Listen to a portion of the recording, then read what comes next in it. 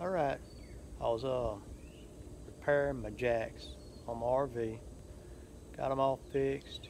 Had a bunch of problems with it. Got it all running, fixed, put some fluid in it, make sure I had enough.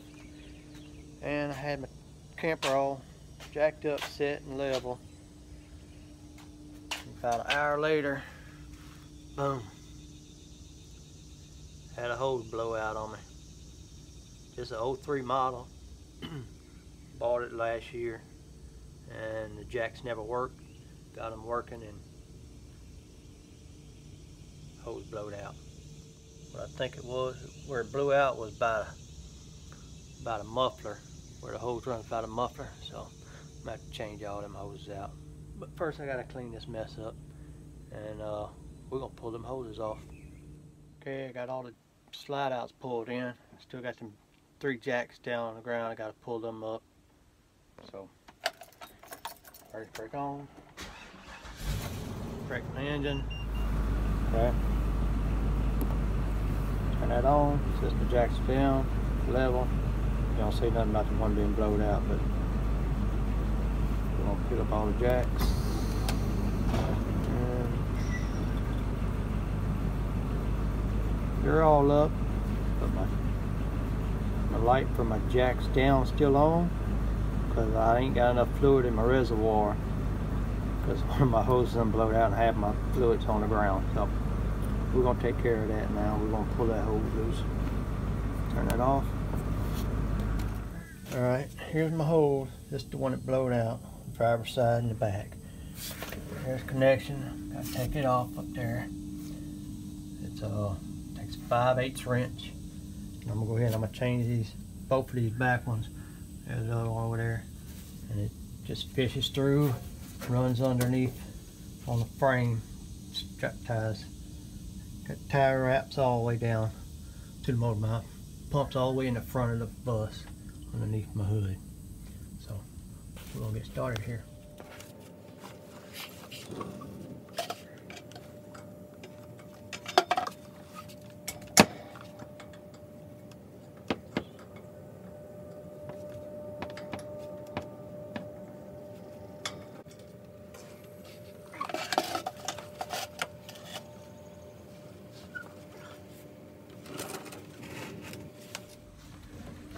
Alright, got it broke loose here. Got the hose down in the bucket. So, go underneath the hood and break the other end so to get the air, do the backside, and we drain this line out before I try to pull it out and get it all over the place.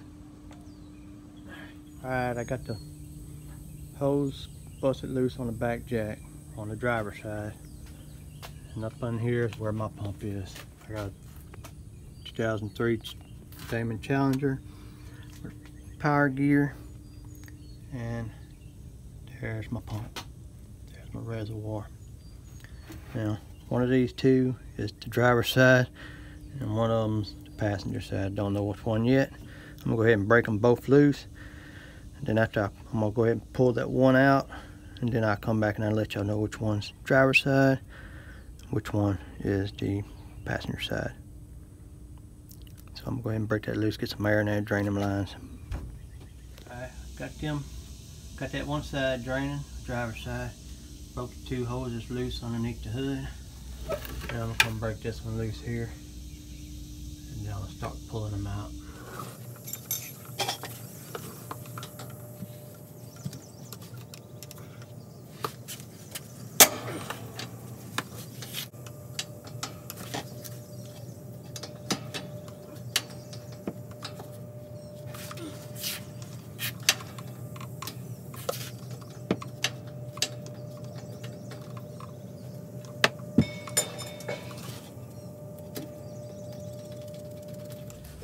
Okay, I'm going underneath the bus and following my lines. I'm cutting all tie straps loose. Here's my 2 lines right here. That's where it busted. Right above the Cadillac converter, which gets real hot. And I think that might have been the issue, because there's no heat guard on the hoses right there. If you look back over here, let's see, over here by your header, your muffler's coming off your motor. There is a heat guard. shields the heat from burning up all your wires. So make sure when you undo your straps, you put that back. Go by this your main header coming off your motor on this side. So I just want to show y'all that. All right, I'm gonna show you another shot of that heat shield. This is where it comes up by the front tire. You get the motor there and the header and the heat shield. It's a sleeve. Them hoses run through. So I'm gonna put all this back together. You gotta fish that through there.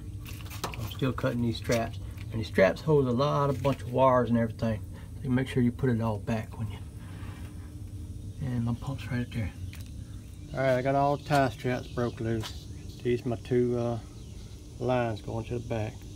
What I'm gonna do now, got my little air compressor there. And I got it set for like 15 pounds. I'm gonna blow a little air through there so when I pull it, I don't get it the fluid all over the place. I still got a bucket on the other end, but I'm just barely push air through it to where you bleed down. See how this goes. Okay, I blew the lines out. What I had to do too, I had to get a different air piece.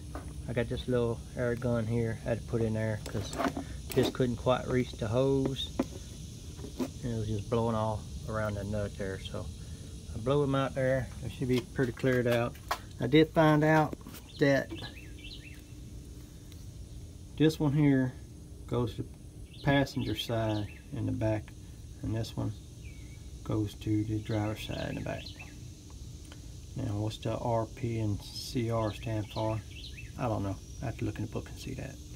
But got them blowed out and I'm gonna start pulling them out.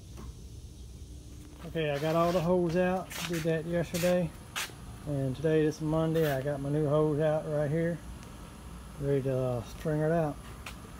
I'll be rolled up on here, string it out, and I'll show you what I do. Alright, I got my hose stretched out, got all the twists out of them.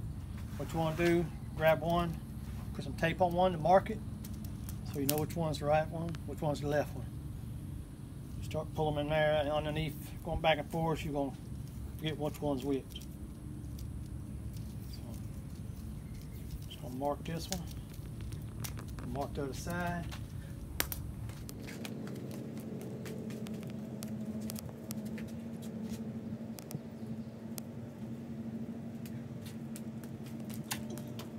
I got my heat shield I showed y'all earlier. This goes about a header on the muffler. Go ahead and slip them on first. Then I start pulling from behind the front tire and then go up to the motor where the pump's at. Alright.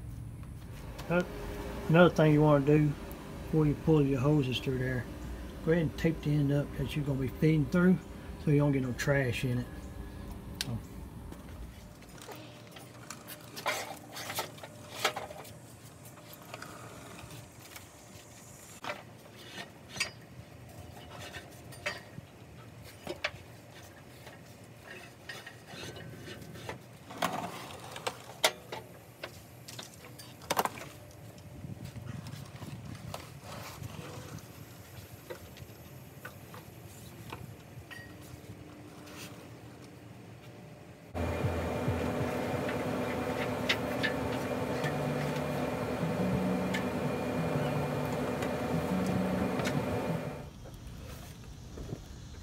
Okay, I got it all ran.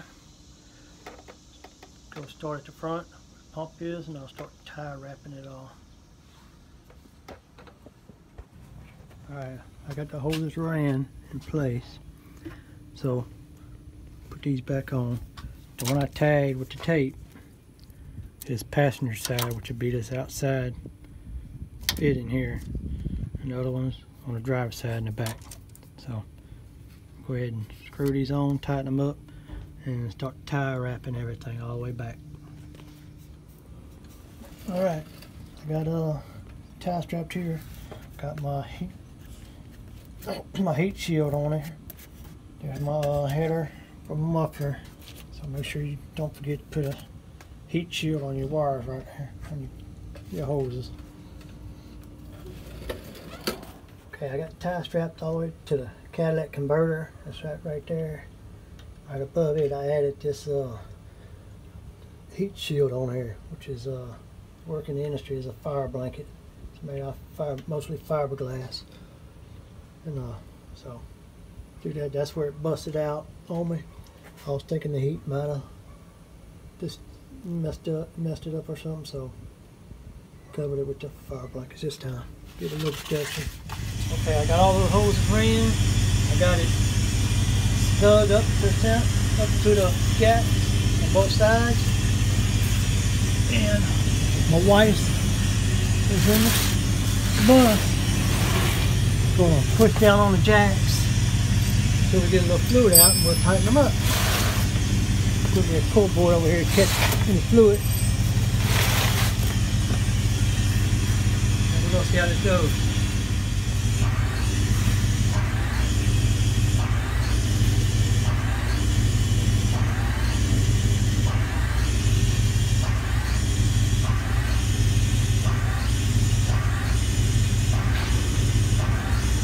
Hold on! Okay. I just got them on there. The air ain't all bled out yet, but the jacks are coming down some. So I know there's pressures on it. And I'm going to just crack it open a little more, get the air out, and the fluid comes out. Okay, I got them bled out. Got my wife dropping them down.